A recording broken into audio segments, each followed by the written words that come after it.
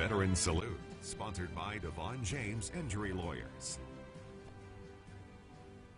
Good Wednesday evening and welcome back. Now it's time for the weekly segment, Veteran Salute, our chance to honor those from our local community who have served. 27 News reporter Matthew Johnstone introduces us to Vietnam veteran Tom Soetaert. From a young age, Tom Soetaert was taught the importance of looking out for others, a skill he would use overseas often, making a difference in Vietnam.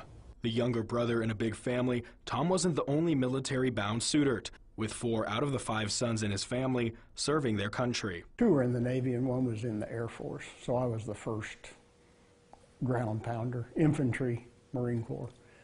So it was the first few weeks I was there, it was pretty rough. I mean, we had a lot of action. I was with the 26th Marines when I first got there. It was a big battalion type operation, moved in big groups of guys. Growing up on a farm in Olathe, the Soetaert upbringing instilled the values of service and patriotism.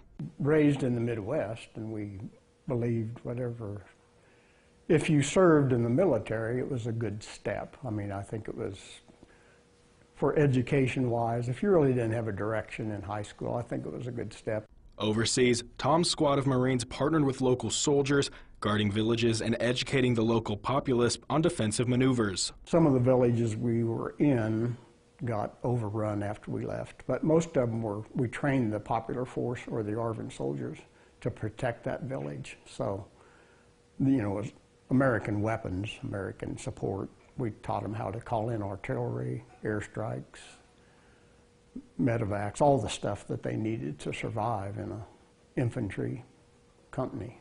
So that was the most fulfilling thing when I was there. Moving from village to village, not every stop was a long-term success. It was kind of disheartening to see a village that you lived in for 2 or 3 weeks, rebuilt the bridges, you know, protected them, taught them how to use weapons, and then a week later it got overrun by Viet Cong. While the experience was intense, his time in Vietnam taught Tom a lot about leadership and trust. Good people around you, you know. The guy in your foxhole was your back, you know, you had to depend on him, and the Marine Corps was really good about making sure you knew that. That was your cover, that was your ticket home, was the guy with you, so no one left behind. It was good. After finishing up his time abroad, Tom planted roots in Emporia and has lived there for over 45 years. Today he stays active in retirement, keeping up with the grandkids and fixing up some houses in the area. Working for you, Matthew Johnstone, 27 News. Another fantastic story, and we keep highlighting veterans in our community every week, just like Tom. So if you'd like to nominate someone for our Veteran Salute segment, be sure to go to KSNT.com and click on this story. Now, every time we do this, the honored veteran receives a gift. Take a look.